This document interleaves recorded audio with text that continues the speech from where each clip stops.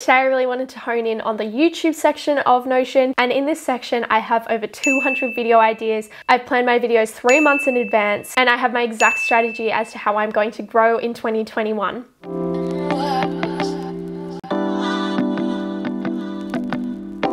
Hi guys, welcome back to my channel, or if you are new here, welcome. Thank you so much for clicking on.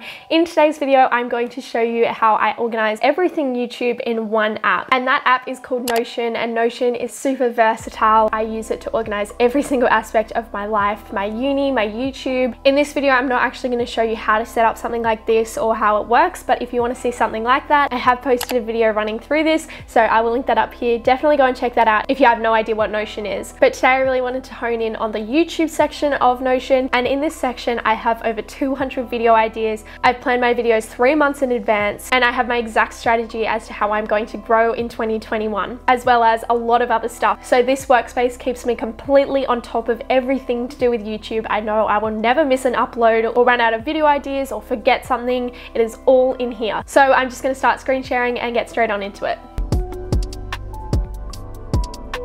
So this is what my YouTube page looks like. Starting at the top, I have a call out, and here I've just written what my channel is about. It kind of gives me a bit of focus and direction on what my niche is. Then underneath I have my content calendar, and this is the super juicy bit. This is where everything is. And this content calendar has multiple different views. As you can see up here, I've got an all, upload dates, film dates, and next 4 weeks. So I'm going to start with the all section. So this view has one filter, and that is where upload date is after 1 week ago. So I can only see any videos that I uploaded in the last week, and that's a super useful filter, otherwise it would be a massive table. So on the left I have my upload date, and I have filled this out quite far in advance to March 16th, and you'll see why I have done this when I show you my next view.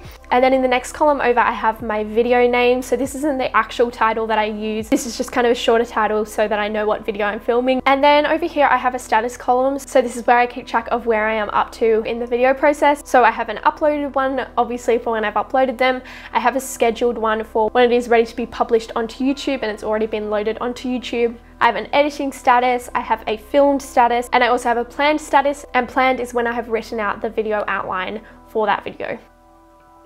In the next column over I have film dates, and this is super helpful for when I am bulk filming, and it is also useful in another view which I will show you after this. Then I have an ongoing column, and I select this when the filming is ongoing. So for example, my Pack With Me for College video will be filmed over a week, so I have selected ongoing for that. Then I have a notes column, and I'm using this mainly at the moment to keep track of the videos that I need to have ready to upload ahead of time. As you can see, there are quite a few of them at the moment. Then in the next column over I have to do. This is where I keep notes of what I need left to do. So for example, if I need to film some B-roll for something, or if I need to edit the description of the video, I'll put that in this column. And then in this next column over I have a type. I have a select menu where I put in the type of video. So I have productive, Notion, and then I also have a personal option, and that just helps me keep focused with what types of videos I am putting out. So going back to that filter button, if I show you what it looks like without that filter on it. So this takes me all the way back to when I first uploaded a video, but you can see here that I've uploaded 3 personal videos in a row, which I don't really want to do. So that kind of showed me maybe I need to break it up a little bit or spread them out a little bit more and kind of balance my content. So that is the all view, and that is the most overwhelming view, I think. So now moving on to my most used view, and this is upload dates, and this is what I normally view everything on, and this is all based on that upload dates column. So as you can see, this is a calendar. Here I can see the video title and the status, and obviously what date it is being uploaded on. I also use this view to drag around the videos and to rearrange and reschedule them. It is so much easier than doing it in that list view. Notion can be a bit finicky with stuff like that, so this is how I rearrange everything. So I can look ahead in this calendar all the way up. I have scheduled until March. I can see every single date that I will need to upload a video. The next view is film dates, and this is another calendar using the film dates column in my all table. So I haven't been using this as much at the moment because I'm kind of just filming whenever, because I have a lot of spare time at the moment. But when I was doing uni especially, I would dedicate days to filming, and then I would bulk film like 2 or 3 videos at a time. So for example, on the 19th of November, that was a super busy week of uni, and I just dedicated this day to doing 3 videos, and I could also see that I was filming an ongoing video over 4 days. And then the next view that I have is the next 4 weeks. And I don't use this as much, but I made it because when I was looking at that all list view, it was super overwhelming. Sometimes I need to just narrow down and focus on the next 4 weeks. So I've just got the filter set to is within the next month and includes today.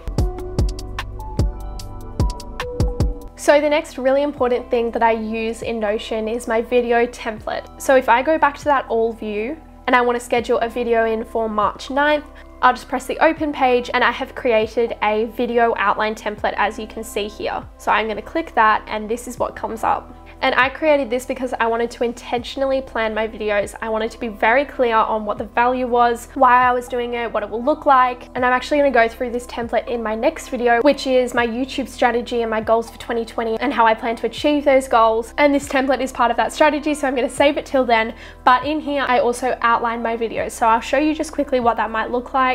For example, this video here is my Notion for YouTube video. So I've filled out this template, and then down the bottom here, I have just a really brief outline of my videos, and it just helps me cut down on time trying to think of what I'm going to say next and what I want to say in the video. So I have started doing that for all of my videos, and then when I have written an outline, that is when it's classified as planned.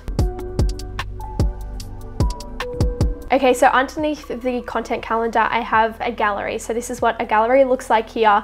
And this first one is for my video ideas. And I split all of my video ideas into categories. I used to have them all in one list, but there are so many that it was so overwhelming. So I have uni college videos, I have productivity videos, personal videos, lifestyle videos, other videos that don't really fit into a category, and I also have easy to film, which is super helpful when you know you need to film something but you just don't feel like filming a video that's a really massive project and task, if you know what I mean. So for example, this video is actually in that category because all I have to do is just sit down and talk. The most important part of this gallery is my monthly plan page, which I am going to show you. So I will take you through how I set this up. So the first thing that I do is I count the number of videos that I will need to upload. So to do this, I go to my upload dates calendar and say I'm looking ahead at February, upload 1, 2, 3, 4, 5, 6, 7. I need to upload 8 videos. So then I will just write underneath February 8, and I've written in here that they all need to be scheduled because I'm away for the whole of February. So and then what I do is in number format, in no particular order, I just write down all of the videos that I want to do. And the reason why I do this is because when I put them into that content calendar above, they need to have a date to them. And it's really hard to plan ahead the exact date that you want to upload a video because you really don't know what date you're going to upload everything, if you're going to film this one first or this one first, and if this one's going to be easier to edit quickly. So instead of putting a date to them straight away, I just put them in here. Then I have all of the 8 videos that I want to upload that month.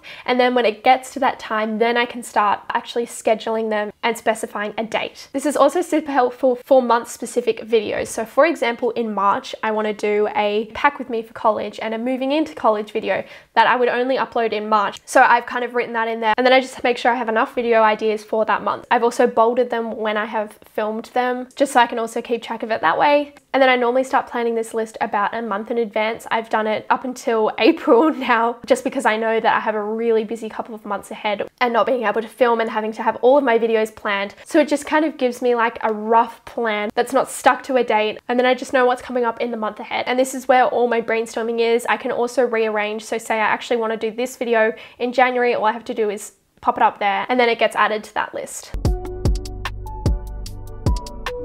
Then in my next gallery below, I have my pages view. So the first one is a 2021 strategy page, which again, I will be showing you in my next video. And the next one over, I have some talking video ideas, which I should actually put up here. I don't know why they're in there.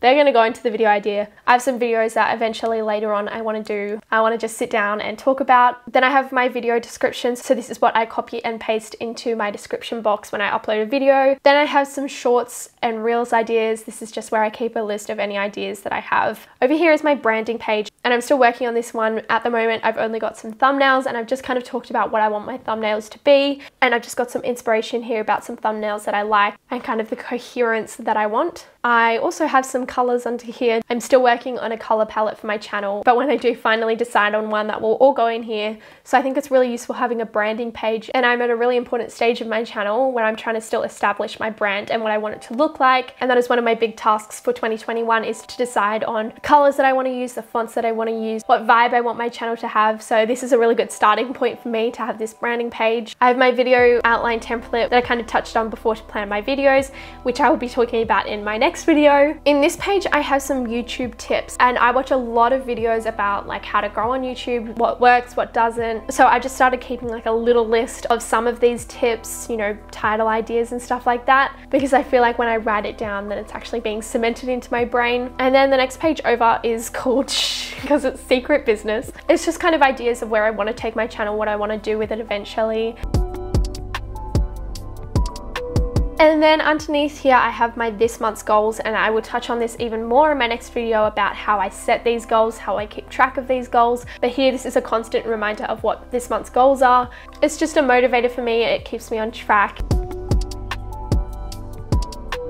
I also wanted to kind of touch on my planning process. So kind of continuously, I am jotting down video ideas into the categories, and then I'm also putting this into my monthly plan, trying to rearrange them and fill up those number of videos that I need for that month and the month ahead and even the month after that if I can. And then every week I will look ahead at the next 2 or 3 weeks, and I will put those videos from the monthly plan and allocate them to specific dates. And then I will also write as many scripts as possible. So using that video template, in kind of one sitting, I will write like 5 or 6 scripts or outlines, so that I know that whenever I have time or feel like I want to film a video, I can sit down and I have the video script there ready to go. I have everything that I need to film that video, and I am completely prepared.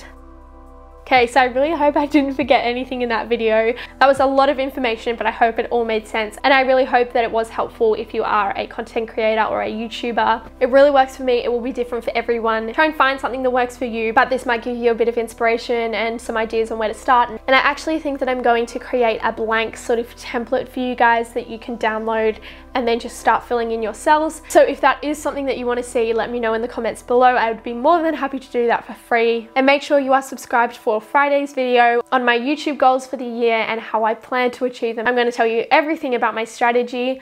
But for now, that is all. Thank you so much for watching, and I will see you then. Bye!